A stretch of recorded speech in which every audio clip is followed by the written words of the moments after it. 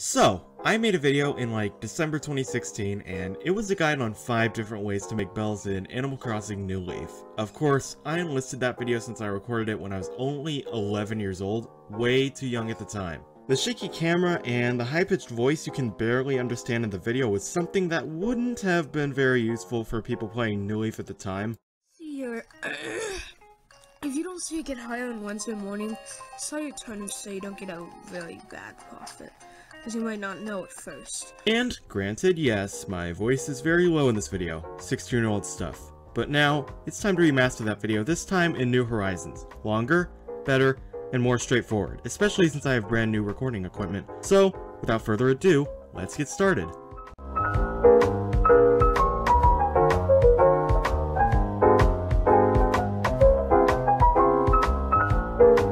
First part of this guide will be dedicated to those who are just starting out their island for the first time. Things that would be useful to know during the first week of your stay.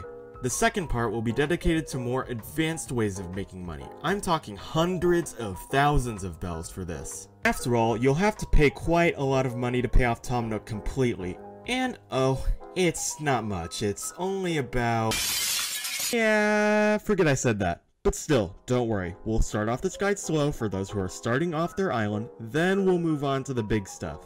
Trust me, it'll take a lot less time than you think. I'll go over a total of 15 ways, 11 of those being for newbies, and the other 4 being ways to make hundreds of thousands of bells. When you're starting out your island, you'll have multiple fruit trees laid out around the island. This is known as your native fruit, and they'll be one of these 5 fruits. Cherries, apples, peaches, pears, and oranges. Whatever native fruit it is, the fruit will always sell for 100 bells each. Fortunately, your fruit trees grow back another 3 pieces in 2 days, where you can sell them again.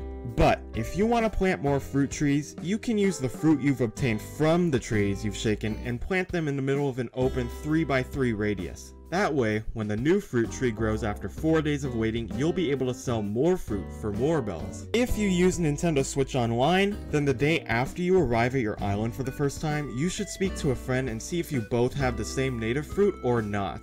Visit their island and take some of their native fruit, with permission of course. Non-native fruit sells for 500 bells each, much more than your regular native fruit. But be sure not to sell it just yet. It's best to plant each of the non-native fruits you've collected so you don't have to return to your friend's island to get more. If you want a bit more money on the first day, consider picking up the seashells that lie near your beach and selling those. They all stack up in your inventory, which makes things very easy. Here's a list of the different shells you can find. Pause if you want to keep looking.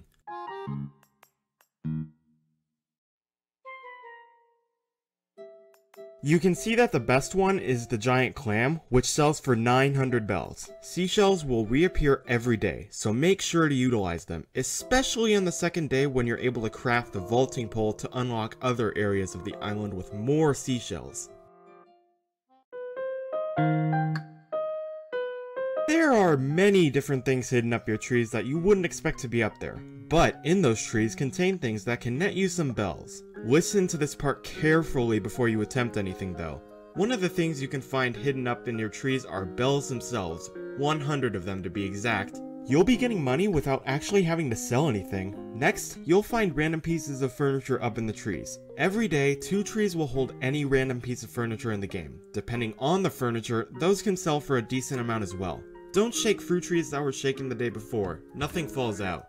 Now, this is where that word cautiously comes into place, so pay attention. When you shake a tree, there's a chance that a wasp nest will fall out. If you don't know what to do, you'll likely end up getting stung and will have to buy medicine from the Nooklings. Don't worry though, there's an easy fix that will not only prevent that, but it will also get you a decent amount of bells. First, you want to hold your bug net out while shaking trees and make sure you shake them in the position shown here. Make sure there aren't any items surrounding the tree. If a wasp nest falls out, wait for the shock reaction to disappear, then press A and you'll catch them very easily. Wasps sell for 2,500 bells, and if you pick up the wasp nest that fell down, that's another 300 bells. There are a total of 5 trees that hold wasps on your island per day, so if you catch each wasp and pick up each wasp nest, you'll get yourself 14,000 bells every day. Not only that, you'll earn a Nook Miles achievement for catching all 5 wasps in one day. A rather notable way to make money is to catch bugs and fish. A flimsy fishing rod and a flimsy net can both be crafted for 5 tree branches each, which you can easily obtain by shaking trees multiple times. There's no limit to how many appear, just be cautious of what was mentioned in the last section about wasps. Many different bugs and fish appear only during specific months of the year at specific times. For example, let's talk about the snapping turtle. It can only be caught in between the months of April and September in the northern hemisphere, or in between October and March in the southern hemisphere, in between the hours of 9 PM and 4 AM. This guy sells for 5,000 bells. Other fish and bugs you may find will either sell for more or less. In my opinion, the best season to catch bugs and fish would definitely be summer. Now, before I end this section, I'll give you a tip for fishing that'll make fishing a lot easier. When it comes to the 5 senses, hearing is much better than sight. When a fish notices your bobber, close your eyes and keep your ears open to hear if the fish either nibbles the bait or bites down. I find that doing this allows me to catch fish 98% of the time, but looking at the fish directly to see what it does allows me to catch it only 80% of the time. Oh, actually, why don't we test that right now? I'm about to play a clip of me catching a fish. When the fish bites down, tap something nearby. It can be your phone screen, your desk, a book you're reading, anything works. Starting now.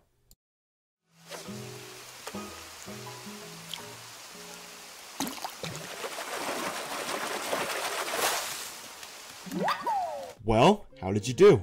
If you tapped at most 1.5 seconds after the fish bit down, then congratulations, you caught this black bass. It's important to note that different fish have different reaction times, and the higher the price of a fish, the shorter time you have to react. For example, many sharks in the game can only be caught if your reaction time is less than half a second. Let's try another one if you accidentally tap too soon or too late. Starting now.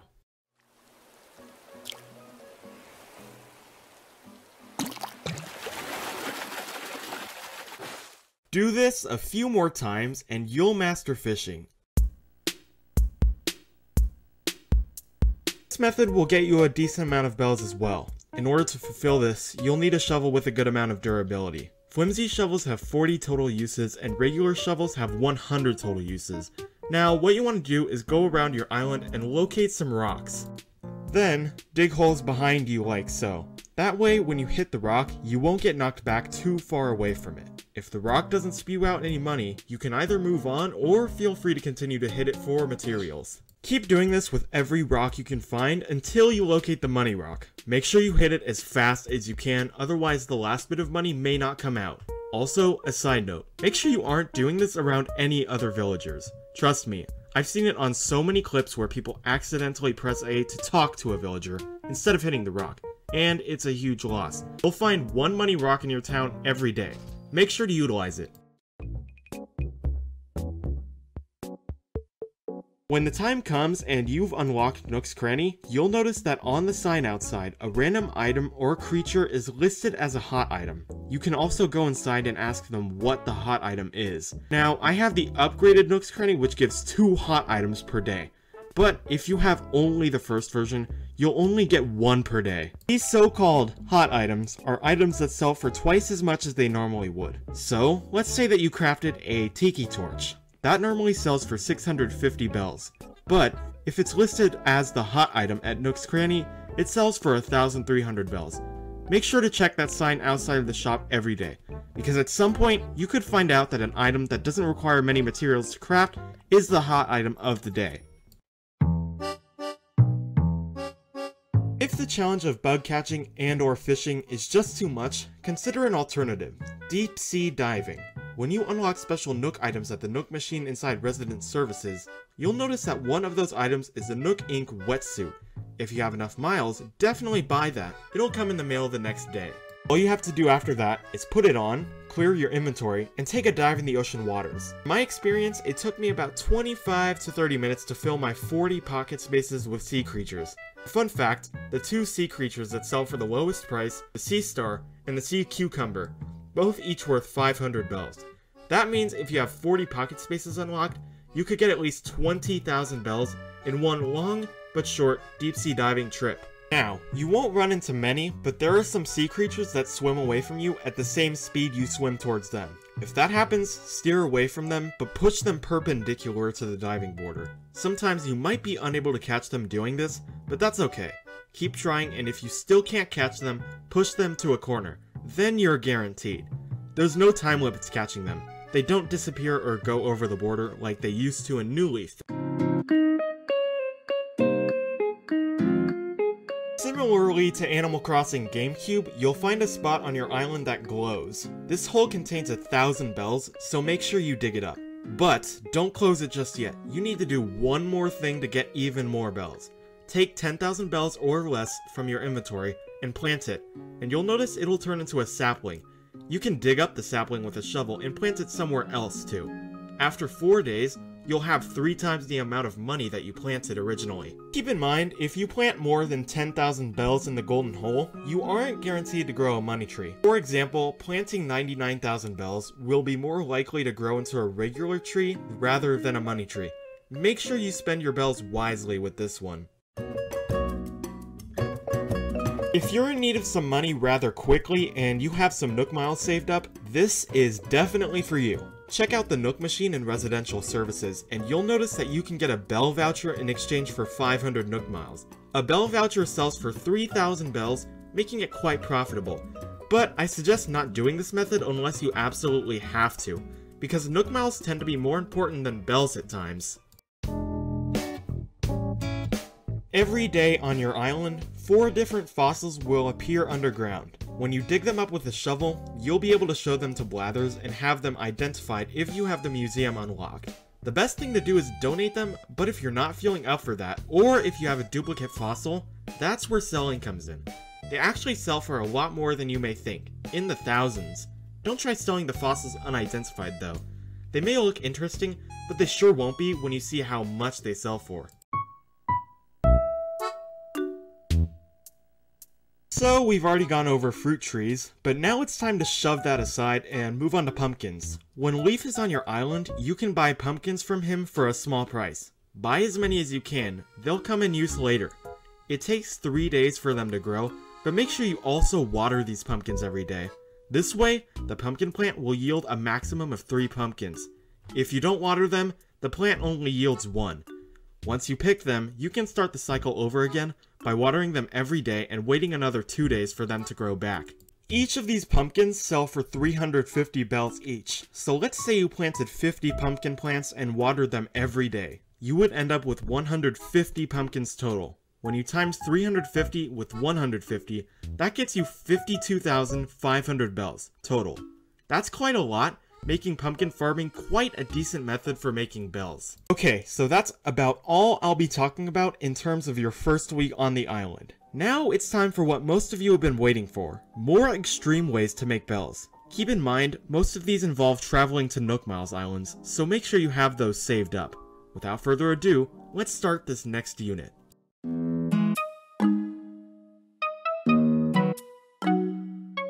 You've likely heard of the rare Tarantula Islands and Scorpion Islands online. Each only spawn the creepy crawlies we all fear seeing. However, these islands are, as I mentioned, rare.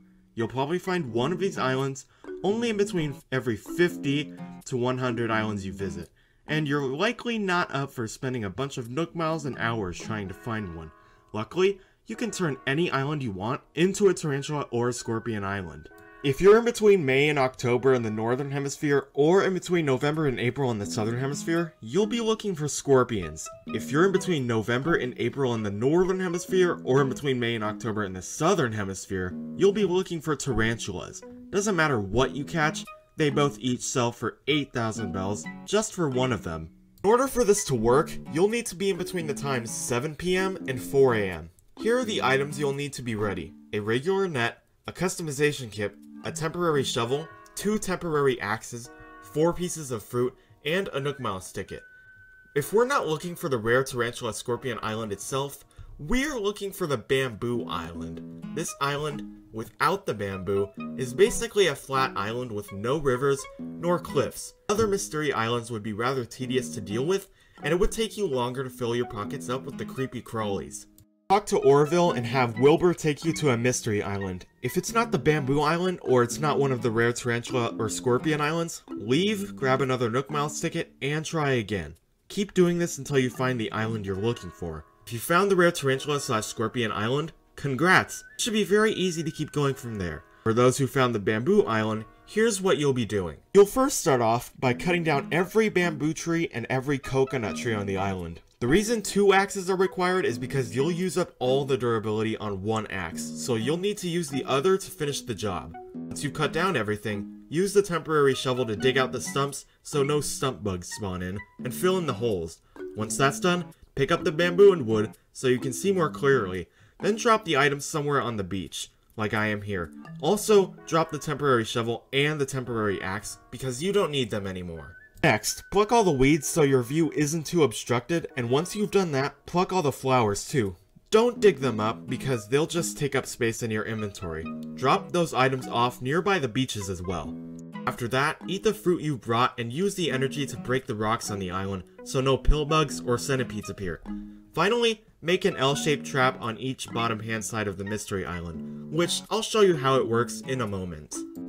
After that, you're all set. Run around and scare away anything that isn't what you're looking for. Wharf roaches, hermit crabs, tiger beetles, get them all out. Make absolutely sure you don't run with your net out either. Sometimes you'll end up with bugs you can't simply scare away, such as mosquitoes, and it's up to you whether you want to ignore them or catch them, because a maximum of 4 bugs can spawn on the island at a time, so they'll be taking up space. Once you've located a scorpion or tarantula, equip the net and run close to it, but not into it so you can get its attention safely. It'll start chasing you, and that's when you make a beeline for the L-shaped trap I previously told you to make, and get behind it.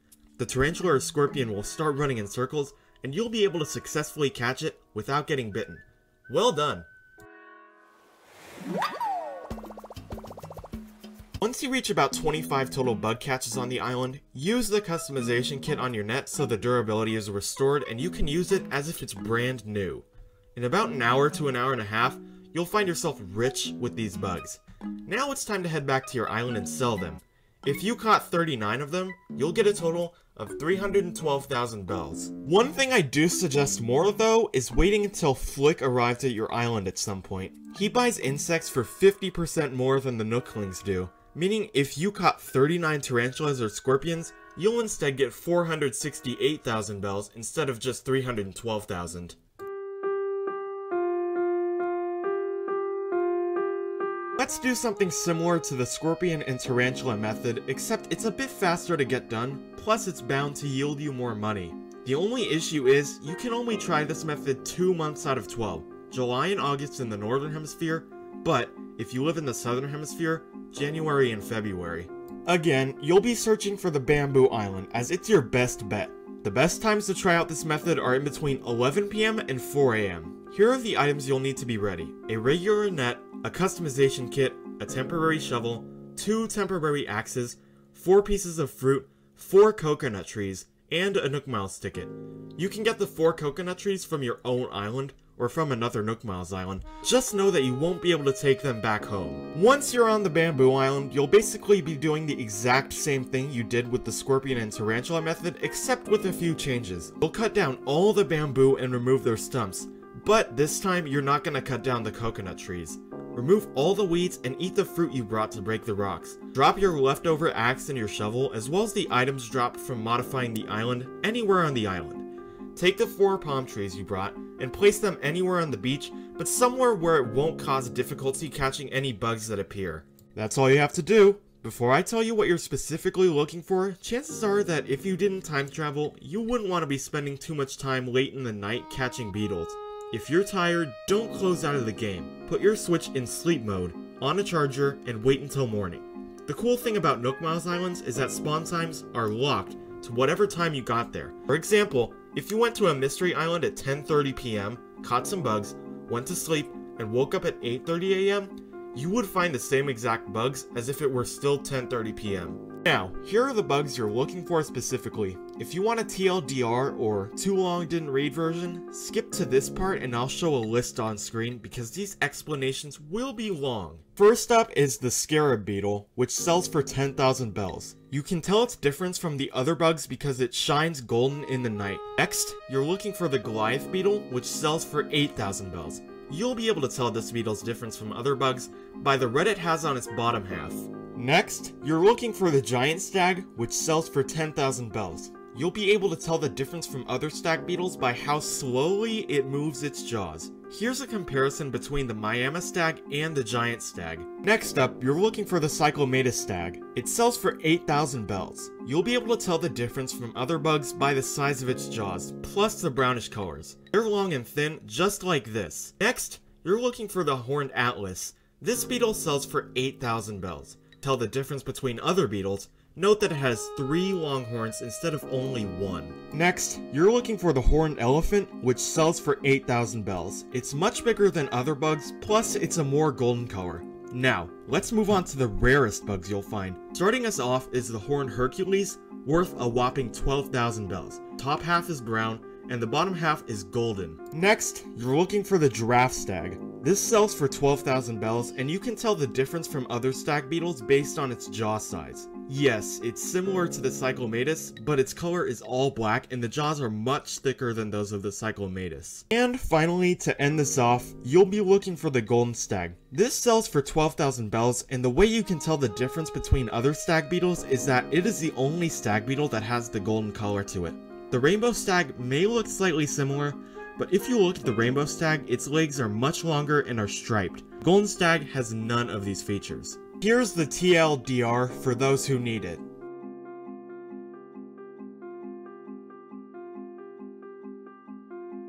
Now, we need to go over how to catch these beetles, as they are more sensitive to movement than others. You can't simply press A and walk up to these beetles willy-nilly. You'll scare them off. Instead, take a look at how they move. For stag beetles, watch the jaws and see how fast they clench and unclench. Press A and walk towards them, and if they freeze their jaws in place, stop moving. When they resume, keep going. Do this until you're close enough to the tree to successfully catch them.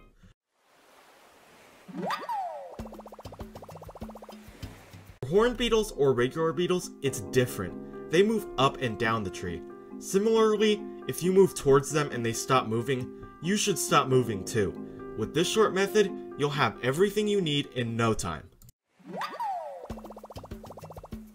Again, once you hit about 25 different catches, go ahead and use the customization kit you brought to restore all the durability to your net. Then, once you've filled up your 39 pocket spaces, go ahead and head out. Doing this will get you 312,000 bells minimum, 468,000 bells minimum if you sell them to Flick. At the time I'm uploading this video, it is about to be July, so Northern Hemisphere users, be sure to utilize this method as much as you can. Sturgeons are a type of fish exclusive to an area where a river meets the ocean. They appear from September to March in the Northern Hemisphere, otherwise March to September in the Southern Hemisphere. They're around all day and sell for a whopping 10,000 bells. This may be your best method yet for getting a ton of bells involving mystery islands. What you'll want in your inventory is a fishing rod, a customization kit, a ladder, a vaulting pole, and a Nook Miles ticket, so it doesn't require much this time. The best time to use this method is between October and March in the Northern Hemisphere, or in between April and September in the Southern Hemisphere. The reason September or March is being left out is because salmon and king salmon appear, as they are also exclusive to where the river meets the ocean. When searching for the right island, all you have to look for is any island with a river. This could be the regular island with a river, the sister fruit island, the spiral river island, the waterfall island, etc. If you run up on an island with a layout like this, however, you'll want to turn around and leave. All you can catch on this island is trash. Once you make it to an island with a river, start scaring away fish that appear nearby the waterfall base or above it. It'll open up much more room for a sturgeon to appear. Get rid of any other fish that spawn around there while you're clearing them out. Once you don't see any more fish near the waterfall base, wait about 5 to 10 seconds before checking out where the river meets the ocean. 9 times out of 10, you'll see the shadow of a huge fish. This is what you're looking for, the sturgeon. Make sure you use the method of closing your eyes and using sound to catch it, and make sure you have a quick reaction time.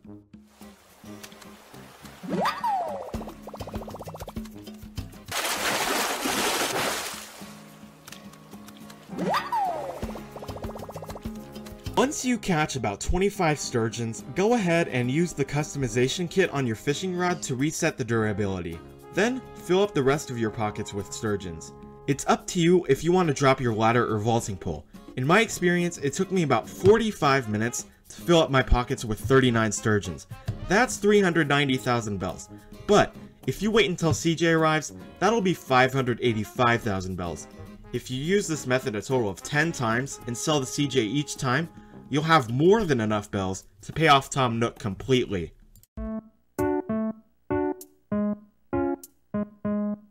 If you have Nintendo Switch Online, you should definitely buy Daisy Mae's turnips on Sunday mornings. She'll be around from 5 AM to 12 PM. If you don't have Nintendo Switch Online, you can still try your luck with your own stock market, but you'll have to be cautious. Daisy Mae will sell turnips for in between 90 to 110 bells on Sundays. For those without Nintendo Switch Online, your goal is to check out Nook's Cranny every day after Sunday to see if their price is anything above what you bought the turnips for. The price for turnips will change whether the hours are in the AM or PM. Make sure you log both and take a look at this turnip website, which tells you which pattern you're likely to get. It'll take a few days to be fully accurate though, so be patient.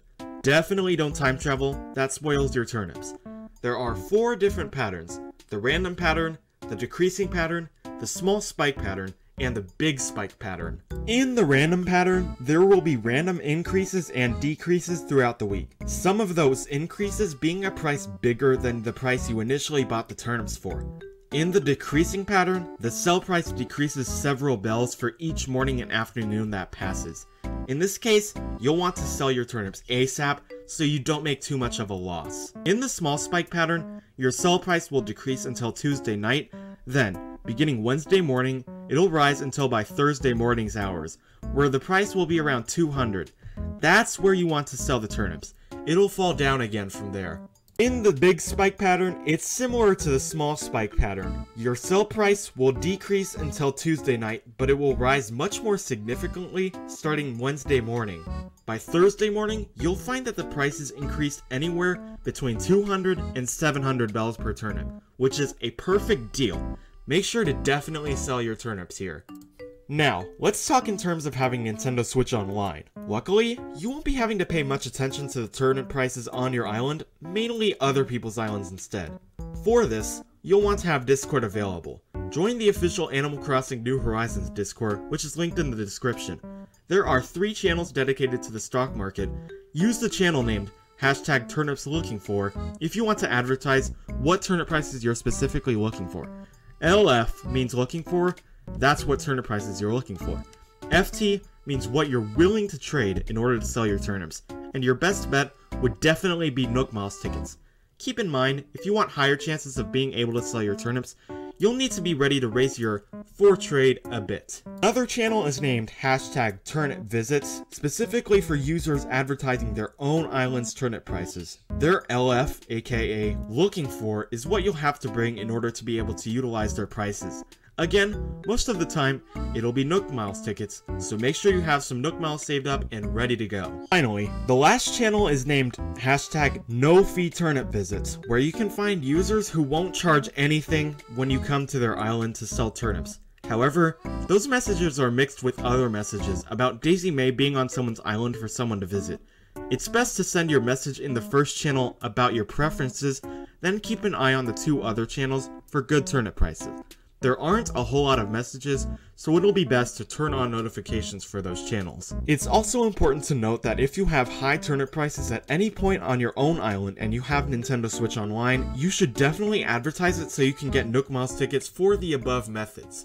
Thank you so much for watching. Sorry my voice was so low. I hope this video helped you in making bells. In the comments, if anyone finds another way to make a decent amount of money, feel free to leave it. I can't promise that I'll post a whole lot more content in the future, but feel free to subscribe if you'd like. Once again, thank you for watching, and I'll see you with another video sometime in the future.